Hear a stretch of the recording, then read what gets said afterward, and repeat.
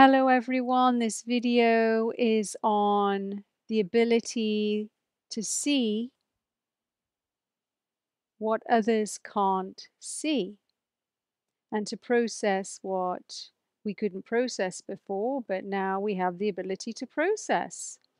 And so it's a celebratory video because the vibe on the planet's very high now and nothing can hide. And so things that were unseen in the subconscious or in our trauma that was passed down through generations, the generational trauma, the ability to perceive finer levels of reality, the ability to go inwards and go even deeper, and through going even deeper, connect to something much greater than the body. So, our ability to do all of those things is much more fluid, more fluent, more easily done. And so, we can celebrate that. And maybe partially due to the generations that went before us that dissolved things that we didn't have to dissolve in this lifetime. And so we're now just doing the finishing touches. And so I know that sometimes we can look around and go, oh, there's a war, or there's childhood trauma, or there's generational baggage, and wherein we can perceive that we're not where we want to be. But that's maybe a misunderstanding of the shaking that's going on, because the world's being shaken and the residue, any remaining dirt, any remaining ignorance is coming up to be shown to us. And through looking at it and being able to see what we previously couldn't see, just the very act of seeing. And because we have a higher vibration on the planet and our awareness is very charged, just by seeing it, it can then dissolve. So the first step is noticing. I mean, let's not forget the power of noticing. And so the shaking starts to pull up things from the subconscious, things from the past, things that we didn't have the ability to see. And then we can not hide. And so this is a theme in a lot of my videos, non-hiding. There's nowhere to hide right now. There really isn't anywhere to hide. If there's any darkness within an individual, a corporation, a family unit, a past lineage, it's going to be shown, and we're going to have to deal with it. And this is good. It can sometimes lead to the mind freaking out, going, oh my God, there's so much to process, there's so much going on, I can't do it, and other people can't do it. But I'd like to move this into a place where we know that we're being taken care of, and there's a reason it's being shown to us now. And we clearly have the capacity to process it. So it's a celebration that we do have the ability to do that. And we're able, through our communal living, to mirror one another and show each other parts of ourselves that we can't see on our own. And that's wonderful. That's why we do so well in relationships, because any relationship, whether it's with an organization, whether it's with a husband or wife, whether it's a friend, whether it's a unit, whether it's a work situation, everything's going to mirror us. It's going to show us things by how we react to those things we see. It's going to show us things that maybe we haven't healed within ourselves. So relationships are great. Even if it's painful, they're great, because the other person is just going to point. That is about to be dissolved. They'll poke at you, and then whatever residue needs to come to the surface is going to come up. And we have to learn how to be with anger. We have to learn how to be with resentment. We have to learn how to be with confusion or uncertainty or fear or sorrow. We have to learn how to be with it while simultaneously knowing that it's going to pass in its own time, and knowing that the lesson is in the sorrow, the lesson is in the anger, the lesson is within every single emotion that we feel. The lesson isn't waiting for us after it's passed anymore. Everybody was looking for the lesson in the stillness. Everybody was looking for the lesson in the meditative bliss. Everybody was looking for the lesson in some higher states of consciousness, some celestial astral traveling. But now in this new world, the lesson more so than ever is within the de-stressing. Everything is beautiful and has a lesson within it, but more so than ever, now that this stuff is coming out, it's not just a waste product. It's not just something we need to get rid of so we can get back to our happiness or our bliss. It's valuable. It's gold. And if we look into it, sometimes we can just go through it just by looking non-judgmentally at it and allowing it to be as big as it wants to be, knowing it will pass in its own time without being afraid of it. Or we might get insights into why we're angry or how we're connected to that other person, and that other person that's made us angry is actually a gift that has been sent to us from our higher selves to show us what needs to be healed. And so we are each other's gurus, we are each other's teachers, we are each other's helpers. In a unity perspective, there's no difference between oneself and the other. It's a thread of difference, but it's really not that consequential. And so if that other person is you, that other person's been hired by you to show you what needs to be dissolved. And so if you don't like your boss, if you don't like where you work, if you're upset with your husband or wife, if your friends irritated you, great. Look at that. And you will learn so much about yourselves. Yes, we can go for a massage, we can go to a meditation class. You know, some of us might decide to just check out because we don't want to deal with the emotion and smoke some weed, or go and meet somebody and have a one night stand, or, you know, down a bottle of gin, or whatever our favorite method is to not want to receive the gift, because that's what it is. It's a gift. The gift isn't the alcohol. The gift isn't the hot woman that we want to go to bed with. The gift isn't our escape route. The gift is the pain. The gift is the suffering, and that can be transmuted and is being transmuted at all times by either yourself or someone else. Because if you're not willing to do the work to see the pain, that pain will just get transferred onto somebody else. That's how generational trauma gets passed down, down, down. Nobody's doing the work. They're given a gift and they go, I don't want to open this gift because this gift's anger. Let me give this anger gift to my daughter. Oh, I don't want to open that anger gift and resentment gift. Let me give that anger and resentment to my son.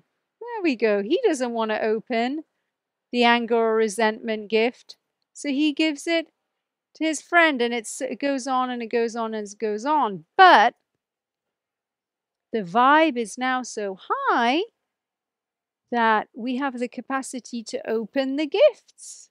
So it's a celebration that we're no longer afraid of things that previously we didn't want to see, or that were hidden, or we just didn't have the capacity to cope with.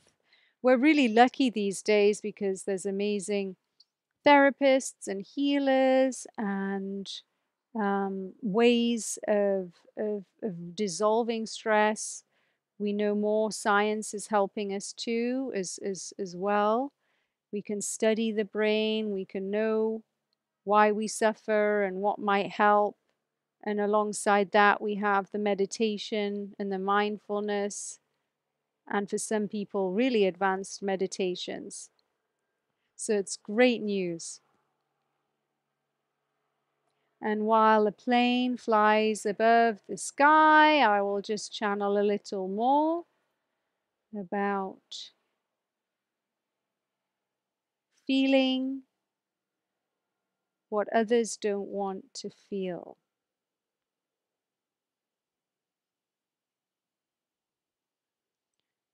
Well, it's to do with timing. There's a time for everything, and there's sometimes a time where we don't want to feel and we'll push it down. So, for example, we're shopping, we're about to buy some yogurt, choosing should I have strawberry, rhubarb, or, plain. And then a memory pops into our head about our friend that's no longer speaking to us after 10 years, even though we really loved them. And a sadness arises. And then maybe a tear wants to fall. But we are embarrassed because we're in a supermarket and we don't want people looking, so we just shove it down and we go, okay, I'll just have strawberry. No, I don't want strawberry yogurt. I want to go and get some ice cream. I'll make sure it's double chocolate chip with caramel and just get that. And then we go home and we just eat, eat, eat, eat, eat, eat, eat. And then the sadness, doesn't go away. And so we eat, eat, eat, eat, eat more. And then we think, well, that's not working. I'm just going to call up somebody, I'm going to talk to them. Maybe they can make me laugh, or I'll go on my dating app because I don't want to feel sad.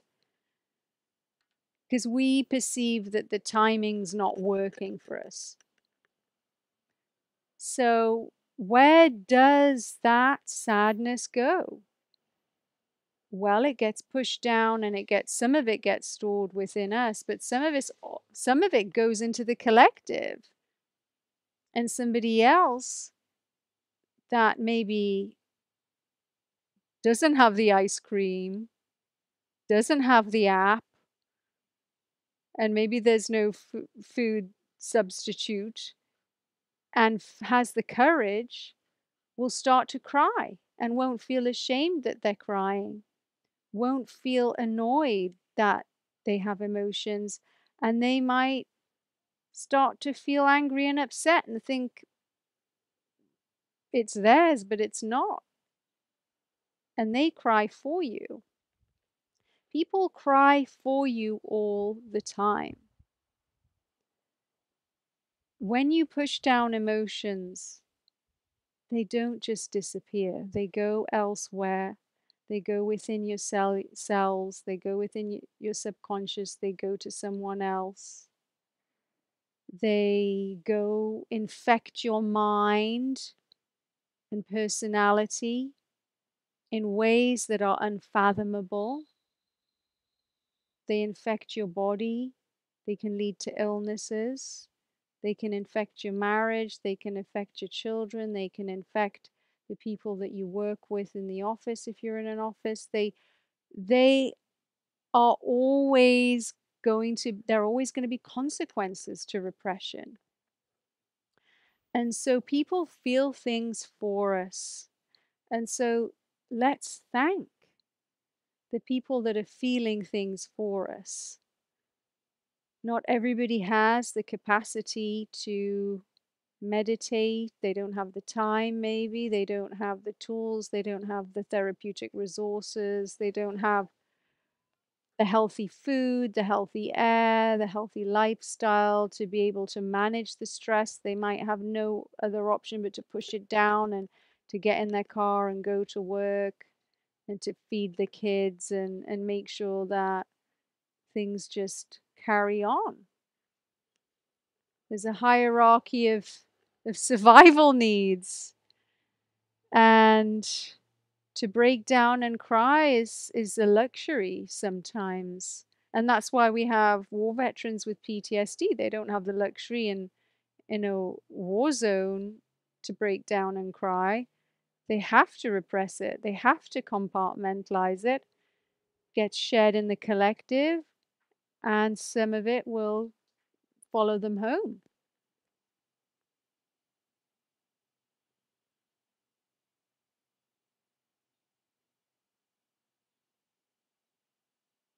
When we're in a therapeutic relationship, the therapist or the healer can feel what the client is unwilling to heal and feel. So any therapists out there, make sure that you have the tools to dissolve that. And things change. Disappointment doesn't always look like disappointment. Disappointment can be transformed into a personality disorder. Um,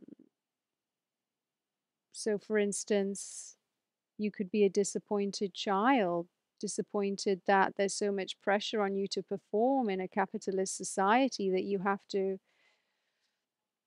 put on an act and disassociate for yourself, and you might develop narcissism as a byproduct of that environment. And then when you interact with other people, you will attract people and interact with people who you can take advantage of and who you can manipulate and who can give you a supply of attention. But also, the person that you're interacting with has a wound and will allow that interaction to take place because they're not willing to feel that people pleasing has a source. People pleasing, rescuing, not setting boundaries, allowing narcissists into their life and narcissistic behavior has a source as well. And I've done other videos on that. And so if you have a narcissist, it's not like we're just one dimensional, but just for this example, let's make us one dimensional. You have a narcissist and you have a people pleaser,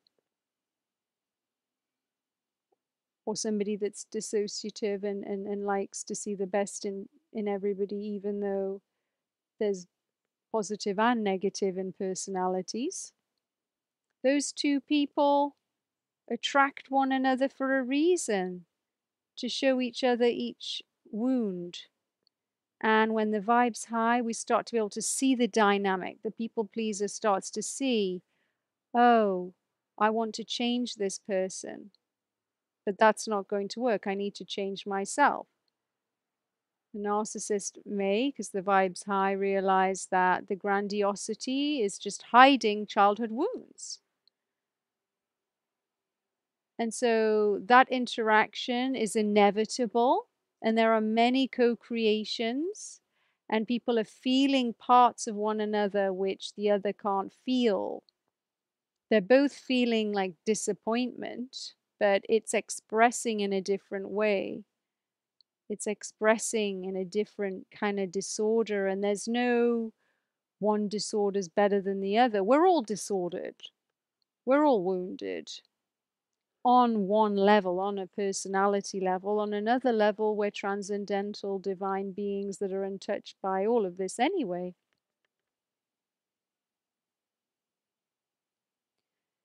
But we can thank whoever we interact with for showing us who we are at a deeper level. And giving us the opportunity to heal.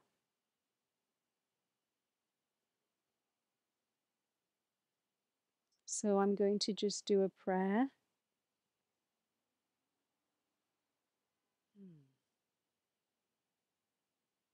And the prayer is that we all realize how united we are and how we're a gift to one another and how we mirror one another and show each other parts of ourselves that might need to surface and dissolve.